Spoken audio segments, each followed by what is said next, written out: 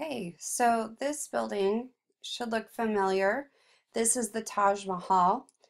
It is in Agra, India, and it is made out of white marble.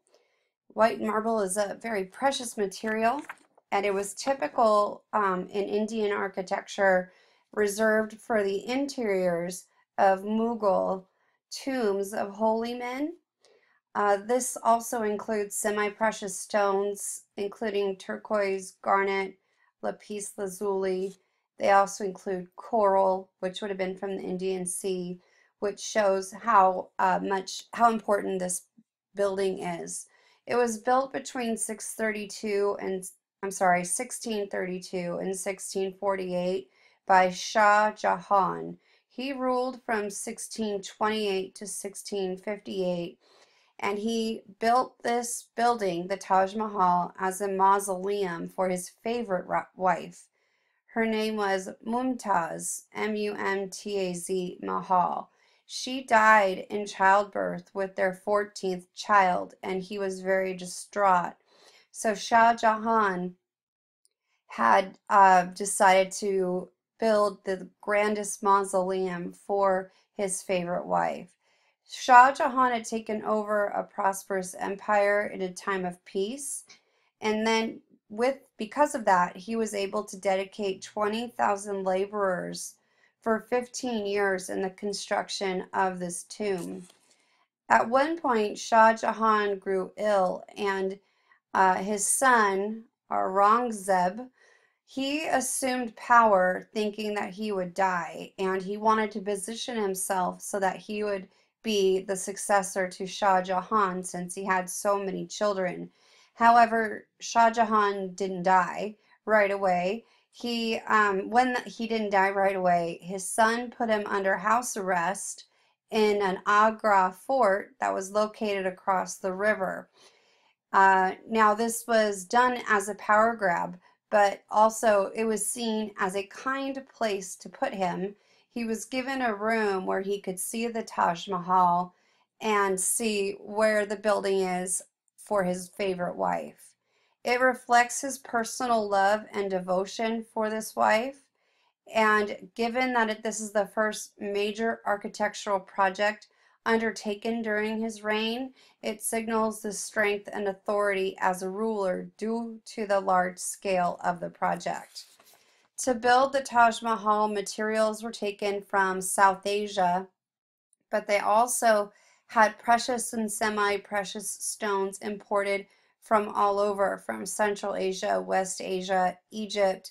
Mother of pearl and coral came out of the Indian Ocean. To the west of the building is a mosque, and on the opposite building was probably a rest house, but it was placed there only for symmetry, because you can't have, if you look in the center, you have the Taj Mahal, and then on the west side would have been the mosque, and if you have one building on this side and no building on this side, it would have been unbalanced. And so that's why there are these two buildings here. And these two buildings are made out of red sandstone, but their domes mimic the onion dome that is the center of the Taj Mahal. And that onion dome is directly over the tomb of Mumtaz Mahal. Um, so the red sandstone from those buildings also makes the white marble tomb stand out even more. And the tomb is also raised on a higher platform than these structures, which emphasizes its importance. So we're seeing a big change in India in which type of architecture is more important. Other parts of the Islamic faith, a mausoleum would not have been given this much significance, but we're seeing that alter in India. Here's another view of what the Taj Mahal looks like, a little bit of a closer, lower view. So you could see the water. Right here, you can also see the waterways that are included. So the mosque is over here, and then this is the rest building, and then we could see the mausoleum from the top up here. Other materials used on here is the minarets. You could see the minarets that flank the tomb, and that's something that, remember, minarets are supposed to be used as a call to prayer, but instead these minarets flank the tomb rather than the mosque. And there are 3 levels on the minarets, which correspond to the 3 levels of the tomb, and that creates more cohesion between the separate parts. Each minaret is crowned with a pavilion. You can see, if you look up here on these pictures, an area with you could, climbing up a staircase, get to the top and look out. And these were called Chatri, Chattri, and that's a common thing in Indian palaces, and it's made its way into Islamic structures.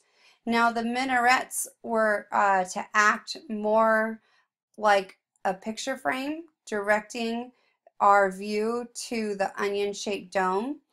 And the Chatris also appear on the 4 corners of the outer dome, so it's also included within the central structure.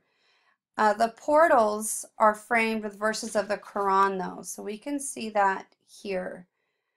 On this one, we could see Quranic script and then also highly stylized decorations that are definitely more reflective of Islamic art.